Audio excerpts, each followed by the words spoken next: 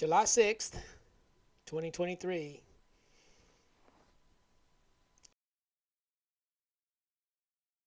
According to the website of Chabad.org, 5783. This is a fast day for the religious Jewish people, called the Fast of Tammuz. They're doing the Torah reading from Exodus 32 and Exodus 34.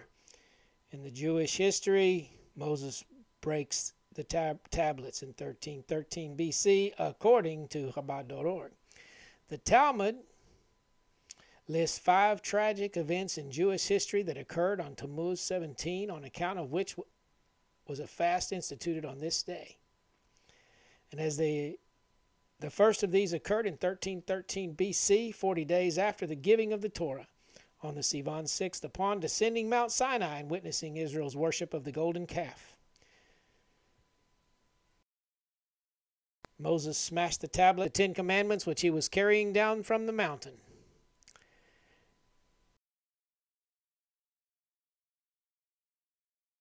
The service of the temple was disrupted in 423 BC. Continued 3 weeks before the Babylonians' destruction of the first temple in 423 BC. So 3 weeks before the 9th of Av, they had to stop the daily sacrifice. So this begins a time of mourning. The Jerusalem walls were breached in 69 AD. The other 3 national tragedies mourned on Tammuz 17 are connected with the Roman conquest of Jerusalem and the destruction of the Second Temple in the year 69 AD. The walls of the besieged city of Jerusalem were breached on what is July 6th. The Roman general Apostomus burned the Torah and placed an idol in the Holy Temple. The fighting in Jerusalem continued for 3 weeks until the 9th of Av.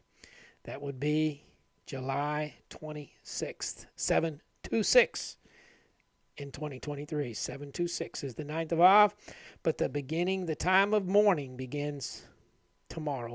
Begins on July 6th, when the Holy Temple was set aflame, which is set aflame on the 9th of Av. So the laws and customs, so I'll just share this with you these 3 weeks. Tammuz 17 is a fast day devoted to mourning the breaching of Jerusalem's walls and the other tragic events that occurred on this day. So there's a time of mourning and repenting and rectifying their causes. We refrain from all food and drink from daybreak.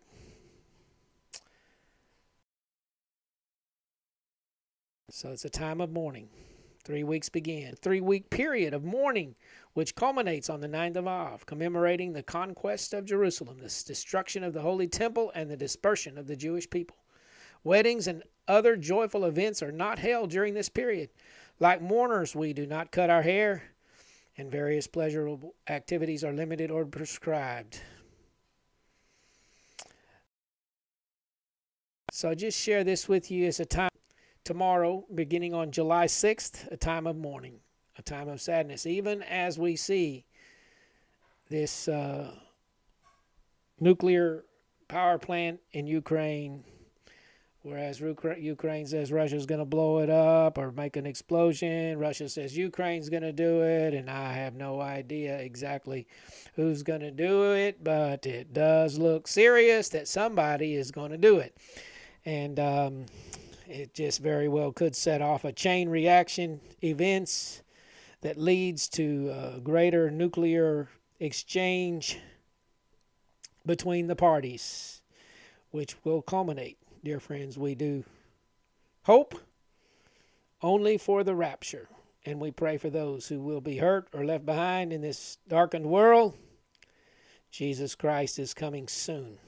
And we're beginning a time when the Jewish people were mourning for 3 weeks, and it very well could set off a chain of events in this world where there is mourning. So we're remembering here the 3 weeks from July 6th through Thursday, July 27th, and the fast of the Tisha B'Av, the 9th of Av, is July 26th and 27th. That is 726. which of course the number 726 is rapture in the Strong's Concordance, and 726 is harpax. It's the adjectival form of rapture, and of course we do not know the day or the hour, but we do know that we are in the season. We do believe, we have many, many reasons to believe we're in the season, and so we're beginning this 3 weeks of mourning. We're beginning this 3 weeks of mourning, and then we're coming up here to the Feast of Trumpets. And the 15th of Av, I'm not extremely familiar with that. Our sages proclaim the 15th of Av as one of the 2 greatest festivals of the year, yet they ordain no special observance or celebrations of it. So the 15th of Av, we have to look into that, August 2nd. Rosh Hashanah, that is the Feast of Trumpets, the head of the year, according to what they're saying, September 15th to September 17th. And then Yom Kippur, 10 days later, September 24th to September 25th, and the Day of Atonement, and then the Feast of Tabernacles, Sukkot, September 28th to October 6th, and Shemini Atzeret and Simchat Torah, October 6th and October 8th, and Hanukkah, December 7th to December 15th. These are the Jewish holidays, and we're just looking at July 6th right now for consideration.